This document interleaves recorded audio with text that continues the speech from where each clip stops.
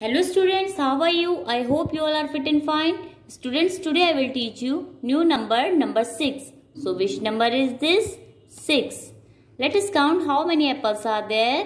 1, 2, 3, 4, 5, 6. Number 6, 6 apples. Now I will show you how to write number 6 in your writing book. Let's start. Slanting line. Make a curve, make a round. Slanting line, curve, make a round. Slanting line, curve, make a round.